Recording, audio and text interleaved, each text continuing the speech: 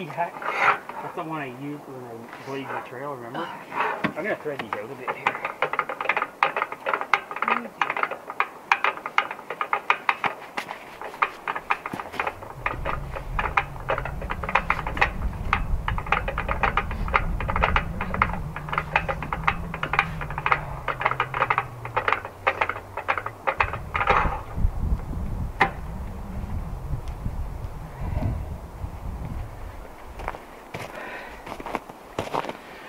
Well, folks, we've been milling for an hour or so, maybe 2 hours already. So we have quite a bit in the sleigh, but we're going to finish up these 2 small logs. Then we're going to start putting more strapping up, get everything all set up there so we can start doing the siding tomorrow maybe.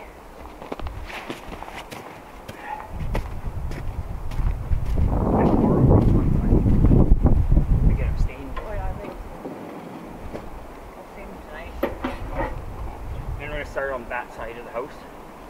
We'll see, there might be enough to go 8 feet.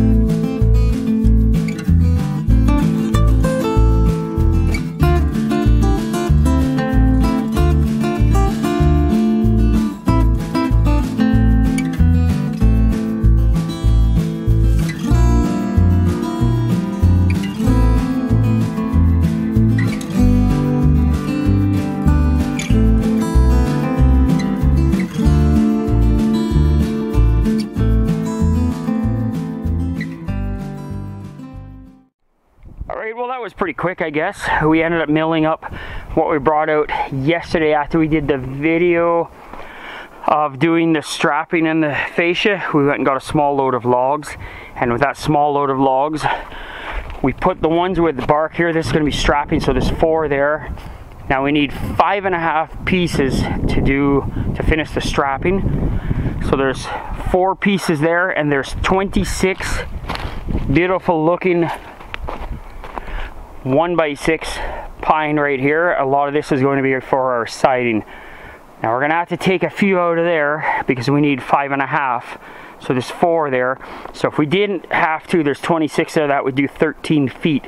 These are only 6 inches wide, and it takes 2 to make a foot. So 26 divided by 2 works out to 13 in my little brain.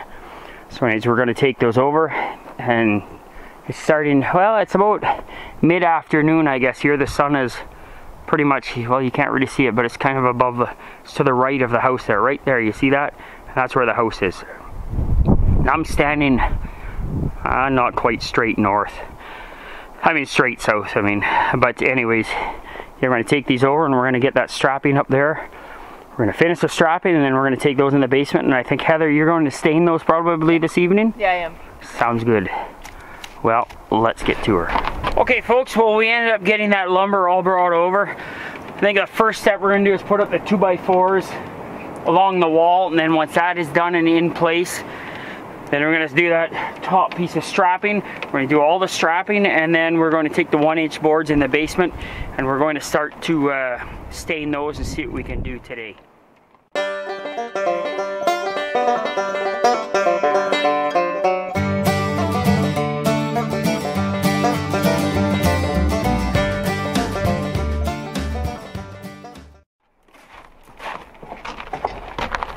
Somebody asked me, somebody said I use this too much doing the fascia, but when you're dealing with rough lumber, he said I could just go off the roof that's already there. But we built this whole place out of rough lumber, so on the top plate of the wall, top plate in spots is up a 1/4 inch higher. And since the trusses are all made out of rough lumber too, some of the trusses are up a 1/4 inch wider, and some of the strapping is not even either. So it's the fascia. If you get that perfectly straight, then the rest of the roof is going to look straight. The roof edge is going to look clean and crisp. But if you try to follow a crooked roof, then everything's going to look crooked. You have to use a level to get a straight look on that, or else your fascia is going to go like this. Because I'll show you what that tin looks like, and you'll see what I mean. You have to, when you're using rough lumber,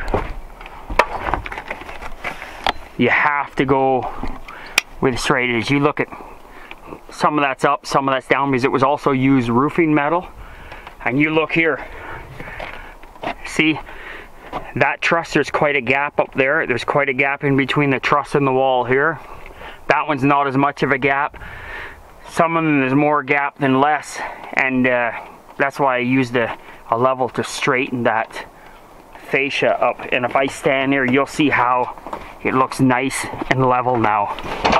Of course, it has to be a day where the roof is dripping. So you see here, this here, that is sitting on the wall. This one here is not on the wall. So, and look at some of this roofing metal is up off. See here, like look at that strapping is wowed up under there. See that? If I had a, so when I put my if we put metal flashing on there, that will repair that. But if I were to run that straight with that tin and not use the level, this fascia would have been so crooked, it would have looked like some hillbilly amateur did it, and I didn't want that. I wanted this to be a nice straight look. So that's why a level is your friend when you're using rough lumber. I'm gonna get down here. Even on here, folks, you use a level as well, because if you go using these spacers, I always check it. I use the spacers as a guide, but if you go off the top, right, you level your first board, then that spacer, the top board sits on the spacer. But if one of these boards are 1/8 of an inch thinner than that one, and the next one's 1/8 of an inch thinner, then you're going to end up getting that drop down, and it's going to run on an angle after a while. So you always have to check with a level, and then just make it look close. That way, if your nails are ever exposed, it looks like a nice straight line where your nails are, if your battens don't cover it. That's the other reason I use a level up there too. And I use these spacers, but I always check it with a level just in case they're, because I'll show you here, sometimes there's varying thicknesses here, so you can't, rough lumber is just that, it's rough lumber. So this here, we're at 6 inches right on. This one here, look at that, wider than 6 inches. So if you start using just a spacer, you're going to be off in no time at all, and it's going to look pretty wacky, folks. So I use the guide, I use the spacers plus a level, and I just kind of I take the average, and that's how I work it. So anyways, Heather now and we're going to get set up here. First thing we're going to do is we're going to get those 2x4s out of the way. We're going to hook up the hose, and then we're going to get up there and we're going to measure down, and we're going to see where we want that 2x4. The 2x4 on the wall is going to go 1 inch higher than, if I take a little level and run from the fascia in, I'm going to move that 2x4 up 1 inch. So that's where that's going to sit. So where do you want these? First thing, we're gonna hook that hose up so it don't take off down on the ground. I'm worried if we start moving stuff, it's gonna take off. So, let's see that. Oh, I'm gonna need another strip of nails if you don't mind. I got the hose. We're also gonna want to move that box in closer where it's not under the grip of the hose. Please. I'm not aware about these. We're gonna square those up and we're gonna cut them 8 feet long. Okay. Square one. Make sure you always square the best end first. You look at it, you square the best end, and then if you have to cut some off the other end, hopefully you cut the bad spot off. So I don't know if you got that, folks, but when we're using rough lumber too, I always cut it usually 2-3 inches longer in the bush, just in case my chainsaw cut is off a little bit. So I always remind Heather, when you're going to cut something, it's probably downstairs on the blue cord, babe. Okay. Because that blue cord's not good. So when you cut your ends with rough lumber, you always look at the best side and the best end, you cut it nice and square. Then you flip it around, because sometimes you have to take 2 or 3 inches off. That way if there's a bad spot with bark or just a bad spot, you get to cut that off. But if you only square up the bad end, then you're leaving that bad end on there and you're cutting the good end off the other side. So that's how we do it here too. Can you try it? So that's a practice we try to use, so I'll be right back. Nope. I'll hold it. That blue cord, right? Yeah. So that's what we try to do, babe. Folks, I almost called you babe. That's what we do, folks, because when you're working with rough lumber, it's not like just going to the lumber yard and getting what they call good lumber or select lumber. This is a whole different ball game when you're working with a 1-inch. Even along the fascia, we had to pick out boards that were the same thickness. And when you're doing your siding too, you look at the cup too. So you make sure that all the cups are going outwards the same way. Better if they go out. I mean, you don't want your cups dishing away from the wall. You want it dishing out from the wall in the center. So that way you nail the outsides, it's good. And I don't nail it with one nail either, folks. I nail on either side because these boards are already dead standing trees. They don't shrink much. So when I nail them, they don't split. The reason I know that is because our little shed we built all out of rough lumber. We did the board and batten on there. I nailed on the outsides and it never went nowhere. It didn't split at all. The pole barn over there too, that's all dead standing material. And we nailed those on the outsides as well. One nail on the outside. It didn't split. Usually what they used to do on board and batten is they just took different various widths and they drove one nail in the center. And they put the bark, the live edge, they turned it away. They turned it in a direction so that you couldn't see in from the outside. I believe on the house, the live edge faced inwards on the siding, so that way you didn't get wind blowing in. But I could be wrong on that. You have to check that out. I don't remember now, but I remember reading something a long time ago, and that's what they said. But anyways, Heather and I is going to get at this, and we're going to get going. So we hope you enjoy this, folks.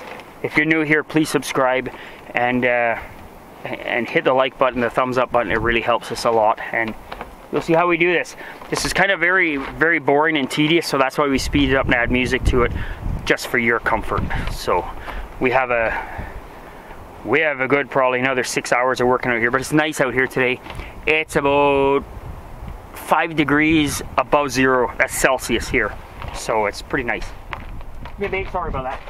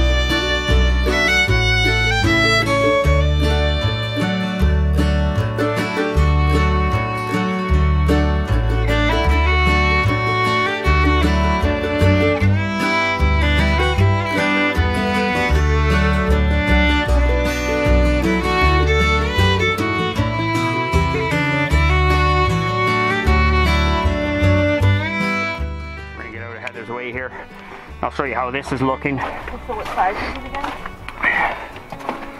Just cut 8 foot long, babe. 8 foot? Yeah, 8 foot's fine. Yeah. So, look, see when I measured? Hey, who's the hillbilly? I left just enough room there for that to fit up there.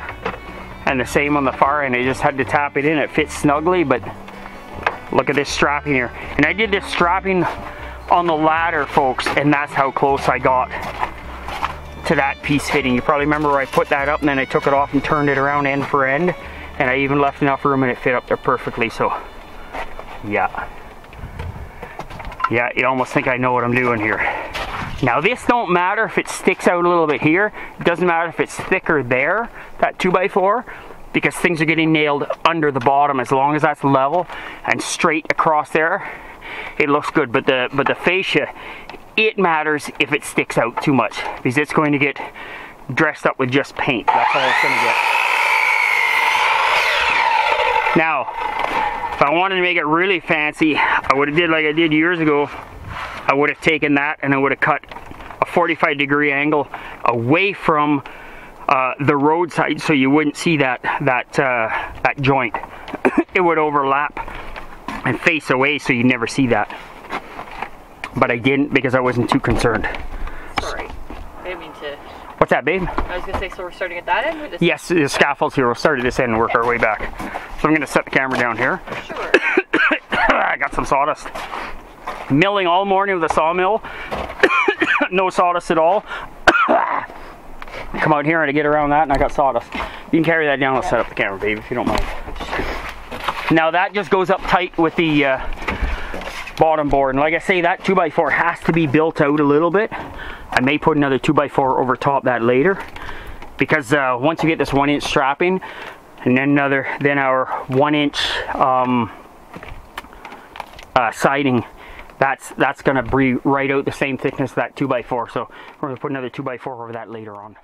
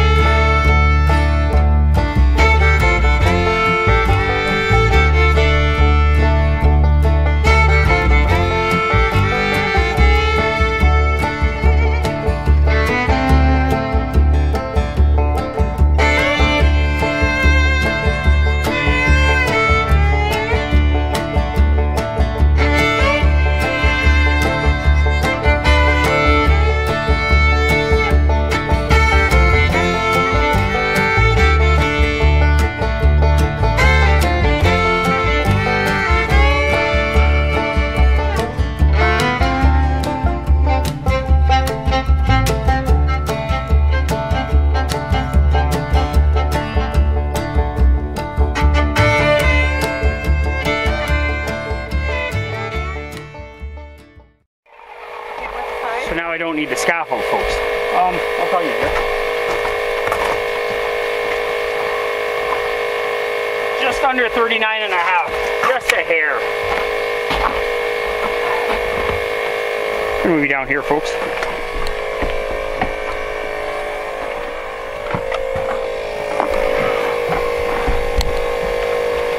Hopefully you can see what's going on here as well.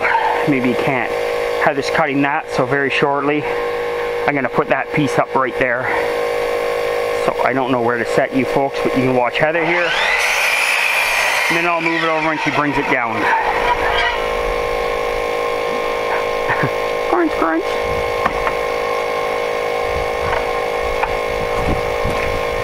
Thanks, babe. We're going to stick it up right here. How is that? Fits good? Oh, perfect. I'm bring the level, because I do want to check that for level. Because if any time we want to hang something or attach something to the wall, I want to make sure I know it's level. How does that sound? And I got to come down here. Where do you got to go? I have to go up there. Right there. That's good. Fingers.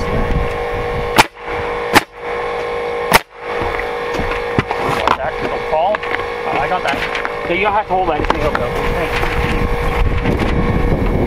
I'll measure the other one.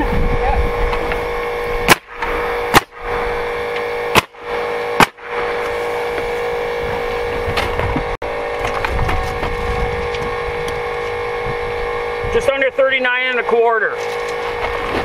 And the bottom one will be, yeah, just a little under 39 1/4, babe.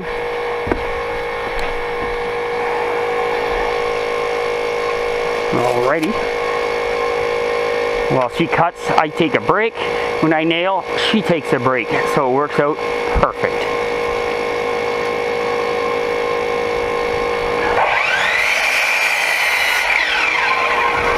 So once we get all this done, all the strapping done, and there's nothing else to do except for go downstairs. Well, you know what? We could probably put up the eaves troughs today. You know that? Yeah. I should have went. A little shorter? No, it fits. Turn it the other way, babe, maybe? Yeah, I think that might be good like that, right? That's only 5 inches, is it? What's going on there? No, it's 6. It was supposed to be 6. Just a lot of weight. A lot of weight, yeah. We're gonna use it anyways. I don't care.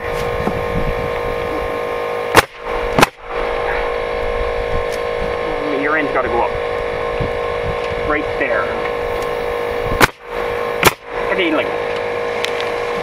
Now the bottom one here, I'll give you a measurement on that. I gotta go. I think I have one out. Actually, you know what? I'm gonna go get one from Out front? Yeah. Yeah, we needed just under 39 1/2, so I'll tell you that when you come back. Okay.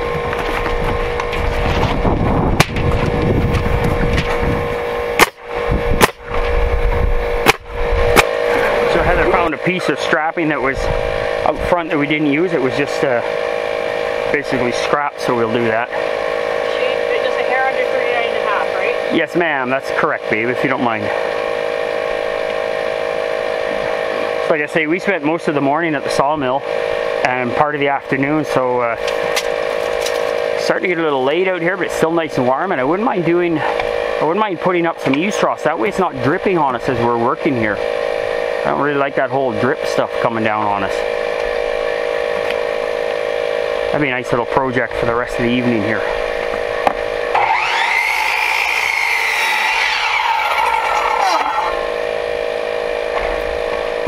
Perfect. Well, let's get this put up. Well, here, okay. Turn off this stuff here.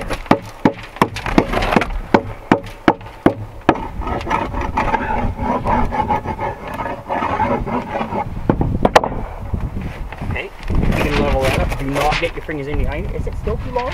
Nope. No, it's Just perfect. Okay, are you level with the bottom there? Are you flush on you? Oh, it just dropped. Take your gloves off. You can't do it without them. Okay. That's good there? Gotta be flush. Right there. Yep.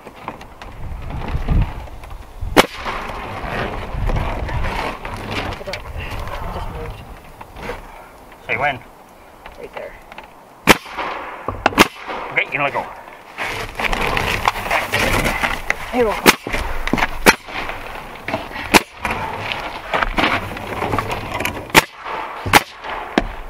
So all the strapping is complete, folks. This is all.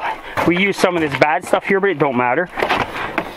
And the reason I want to make sure that is level, like I said earlier, if we ever go to hang anything out here and we want something solid and we know where the strapping is, we measure it from the bottom. We measure up 2 foot, and it'll be centers of these, except for the top one. It's pretty close, but I'll remember that. And we know that it's going to be perfectly level along there. So if you want to hang something up or do anything, we know exactly where the strapping is. We're not just screwing into that 1-inch siding. And all the nails here, if you look, all my nails line up with the, just like I did at the front. All the nails I did the strapping on, they go straight into a wall stud, because these trusses sit right directly on a wall stud. So if you look, you see that's nail there. There's a nail there. It's nail there. It's nail there. It's nailed there, right in line with a truss and a stud. So that, wherever I could, like here, where it ended, I wasn't concerned. But the less you can drive a nail inside your OSB in through that insulation, the less frost and cold you drag in with these nails. That's what I found. I've taken buildings apart before, and where nails permeated inside the interior, inside the wall, the outer wall, you always got frost on that nail when you take the insulation out, and that frost will end up dragging moisture inside your wall from the outside. So that's why I do that. So yeah, I'm not just winging it. It may look like it, but I'm not just winging it.